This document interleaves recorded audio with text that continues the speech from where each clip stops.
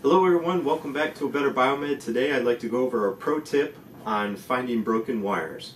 So I recently had a problem with a foot control very similar to this one. It was dysfunctional. You plug it in, the machine wouldn't recognize that it was there. You depress the foot control and there was no output. I brought it back to my lab. I dissected the connector and also the foot control, and I tested for continuity between the two. Every wire had continuity except for the green wire. Where was the green wire broke? It could be broke at the connector, or it could be broke at the foot control strain relief, which is where 90% of the breaks are, but that's a gamble. Because normally a repair for a wire break like this is you find the break, you clip the wire, and you re-terminate the wires back to the connector or to the foot control, straight to the PCB. But what if the wire is broke someplace down the line, further down? You can't make the wire too short because then it's impractical. It needs to be probably 10 to 15 feet long so the surgeon can access the foot control to the equipment, which is going to be on the other side of the sterile field. So this also goes for hand pendants. So even though I'm talking about a foot control, it's not just for foot controls. You can do it for anything. And the tool I use for tracing down broken wires is going to be this network tracer. I got this network tracing kit off Amazon. I think it was $10 to $14. What you do is you take the wire with an RJ11, you plug it into your tracer. I'm going to set the tracer on scan. And then what we're going to do is we're going to connect the red lead to one of the wires. Now I'm going to turn on my detector pen that's got a detecting tip, and you press the scan button. The normal tone that you should hear is an oscillating tone, and that shows you that you have continuity. Take your detecting pen and you start at the connector and you go all the way down the wire,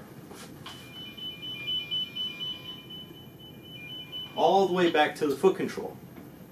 And if that wire has continuity and you can hear the oscillating tone all the way, then you switch to another pin.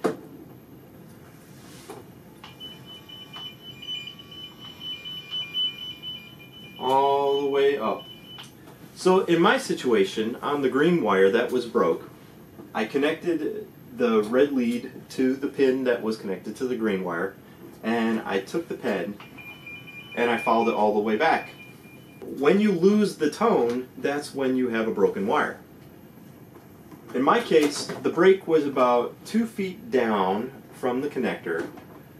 My only other option was to record. It's not really a feasible option because you have to use the same quality of cabling and it has to have the same number of conductors internal. Unfortunately, that foot control, I had to throw it out. But using this method of the detector pen, I've been able to save many hand pendants and many foot controls. Let's see, I think I have a hand pendant right here. It's a hand pendant here. It also had a break, but this one had a break up here at the connector. Using the same method, I used a little lead that I put on the pin, and the lead that I used was actually it was an IV needle. Needles, you got to be careful with them because obviously you can stab yourself. All my needles are sterile at the time that I received them. So I open a sterile needle and then I will keep it capped in my drawer here full of jumpers and stuff like that. It's a garbage drawer really, but I use it for troubleshooting.